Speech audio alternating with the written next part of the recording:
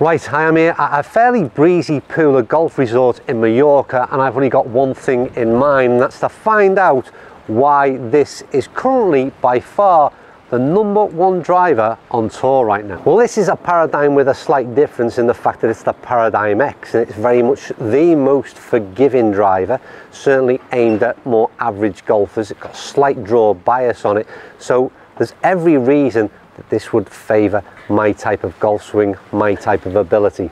So we're going to go out on the golf course, we're going to tee a few up, and I'll see if the Paradym X is not only the #1 driver on tour, but perhaps the #1 driver for average golfers.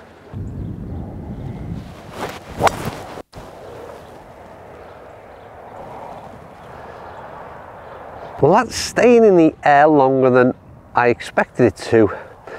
And to be honest with you, done far better than I expected it to. And why I say that is two things. It wasn't the best of swings, and it wasn't the best of contacts. It almost felt like I got a little bit of ground on the upswing there before ball.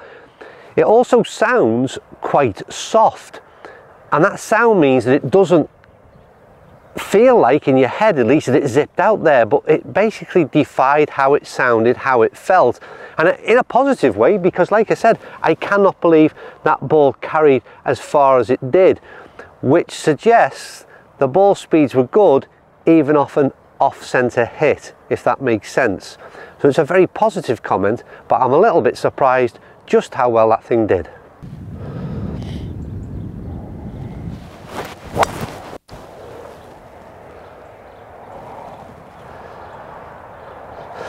You know, again, it's fairly early. That's only the third drive of the day, and what's again pleasing with this is when I first did the review of the Paradym driver, I was very much concentrated on the looks, in terms of I wasn't a fan of the looks, and maybe that literally put me off. And I was saying a number of videos about looks being really important to some golfers and not to others. Well, for me it is. I didn't like the look of it. Maybe that put me on a down before it even started in terms of the review. I tried it against a number of drivers and it performed incredibly well. It was very, very consistent. And again, out here this morning, what I'm noticing, like I said, only third driver shot of the day. It's cold, it's an early start. I'm not swinging hard at this thing at all. In fact, quite the opposite end in terms of swing speed. And this ball is traveling. It's traveling far further than my sort of swing speed suggests, which is similar to what I just said, I know, on that previous tee shot. But that is the most noticeable thing right now. That's the bit that is impressing me. I'm not swinging very fast, I'm not swinging really that well, and yet the ball is still getting me down there and seems to be traveling a good distance at the same time. That's the bit that is hugely surprising and a huge positive. Things are a bit different on this hole, and really give me an opportunity to find out whether or not I could possibly game the Paradym X driver. And what I mean by that is it's a heavily draw bias driver. Could be good for me in terms of straightening up what I like to see, which is a bit of left to right shot. But I'm also used to playing a left to right, so I kind of, you know, my tee positioning alignment would be to hit a left to right. So naturally on this hole, I'm going straight at those bunkers with a little cut. So what I want to find out is, will it cut, will it stay straight? What does it do in terms of affecting my natural sort of ball flight?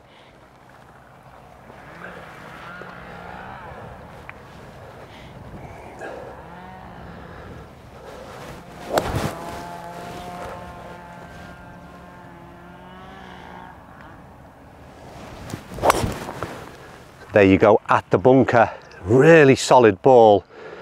And when I say at the bunker, it's slightly left of the bunker. It's gone a whole long way. I love the feel, and that was the one thing I did pick up on the initial review of the Paradym, was I was very positive about the sound and feel.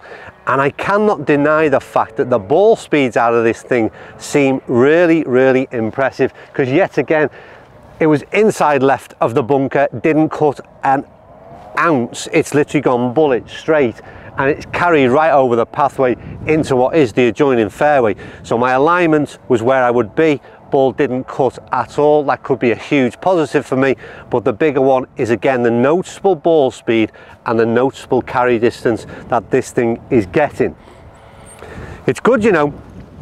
I might be changing my mind big time in terms of Paradym right now.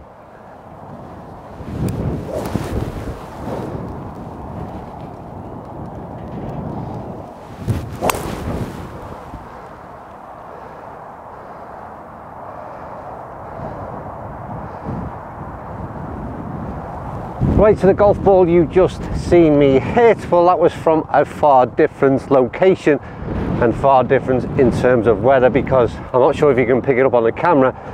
It is snowing right now at Holywell Golf Club, but that won't deter me. I will finish this review of Paradym X, and to be honest with you, it's blowing a bit of a hoolie. It's typical winter conditions in the UK, and probably more like what I'm used to, so I can give you an almost even more fairer assessment of this golf club's performance. Right, we'll hit a few more out in the cold, and I'll give you my evaluation, but that first one off the tee was first swing of the day, and I can tell you where it's landed is a whole long way down the fairway. Now this is where, for me, it's a hole that I don't always play driver. I hit the G430 off this tee box a few weeks back, and I basically said it's because it was the most confidence I had in terms of the club in the bag, and I feel the same way about the Paradym X. So let's see if we can go across the corner with this thing. And the answer is yes. That's absolutely, and that's into a wind, into and off the left. And trust me, that has not moved in terms of, no kind of movement in terms of spin, neither left or right, which is probably the most impressive thing, and the thing that I love most about Paradym X is it's very much neutralizing my fade, and I can aim straight down the middle, or in this case straight across the corner. You can see where I'm going with this one. Today's video is brought to you in partnership with Shervo, the premium Italian golfwear and sportswear brand. By using some of the most innovative fabrics, Shervo produce clothing that is both stylish and incredibly comfortable to wear, both on and off the golf course.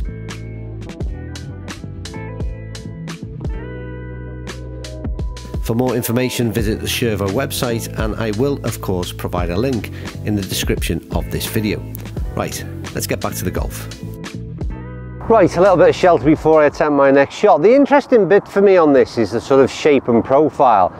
If I was being perfectly honest with you, it's not ideal on my eye, and it's one of the things that I've already mentioned in terms of my previous reviews of Paradym, is that from a looks perspective, I'm not overly keen at that address position. The other thing with the X model is obviously it's a little bit more draw biased and more offset at address, and again, would normally put me off, but both of those things are overcome based on just how good this thing is performing right now. The kind of offset and the setup at address is very much like the Big Bertha B21 in my opinion, which I gained for quite some time. And again, the only issue I had with that drive was that I found that I was sort of messing around a lot at the address position, because I was trying to find a comfortable sort of position for me to see that ball at address. I don't feel like I'm doing that with the Paradym X. And to be honest with you, the other big notable thing is I'm just swinging my kind of normal swing, if you like, so a cut swing, but the ball isn't cutting. So I'm really seeing the help of that draw bias.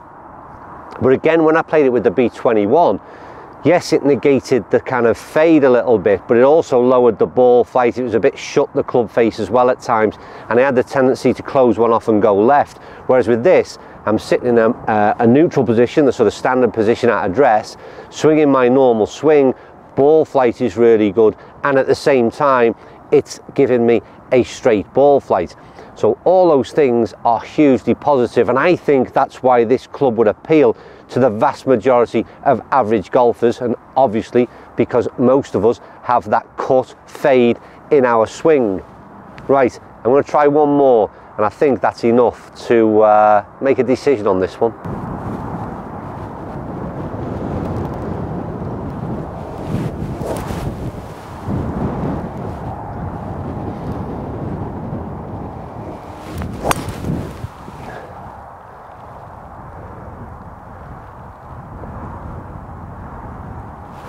Right, take a bit of cover to do the conclusion of this video, and oh my word, it's pretty horrendous up here. I feel as though the bad weather has followed me around, whether I've been in Arizona, out in Mallorca, or now up in Holywell. But yeah, pretty grim conditions. But the thing I like about that, like I said, is the driver itself has well and truly been put through its paces in the kind of conditions, at least, that I'm used to, which is more like this. And I've got to say, hugely impressive, that last drive again. super ball flight. Straight, I mean, that's the big deal for me. Straight is the key word I would use on virtually everything that I've hit. And don't forget that's someone who effectively fades the ball. So Paradym X is doing what it should do, but it's doing it in a way that I think sounds fantastic, feel is fantastic. Ball speeds seem really good. We learned that from the initial testing of Paradym. It's clear to see why this driver is definitely the #1 in the world right now in terms of wins. Maybe not the Paradym X, but as a lineup, Paradym have got a winning formula on their hands, or Callaway have in the Paradym lineup. I am literally struggling right now. The wind and snow is bouncing off my face. I'm going to call it a day. Hope you appreciate the effort that I've gone to in putting this one together. It's -1 with a wind chill of about -5 or 6. I'll see you tomorrow night.